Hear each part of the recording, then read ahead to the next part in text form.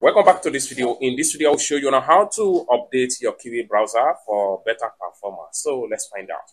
Well, before we dive into the tutorial, if you find this tutorial useful and you are very new to this channel, remember click on that subscribe, turn on notification bell for more useful tutorial like this. So with that being said, let's find out. The very first thing you need to do is to open up your Play Store. I'm going to click on here to open up my Play Store. They have to open up your Play Store. Next thing you need to do is to click on this icon right here, your profile icon. Click on that.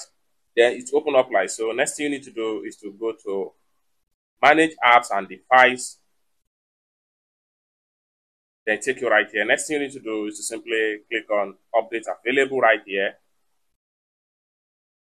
Then you have to simply scroll down and make sure you look for the Kiwi browser icon, just like so. We have Kiwi browser right here.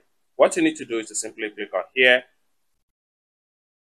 Now you have the details right here. What is new? April 7th, 2025.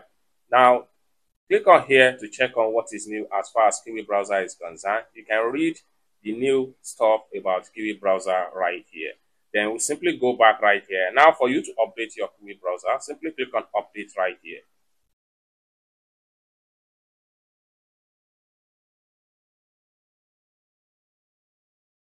Then allow the update to install completely, just like what you see right here. Once it has successfully updated, simply click on open right here.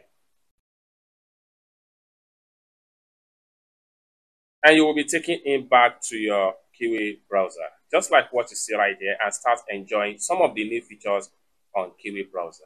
So basically, this is how to update your Kiwi browser on your Android phone. I hope you really got value for this video. For more tutorial, tips and tricks on how best to use your Kiwi browser, consider to subscribe.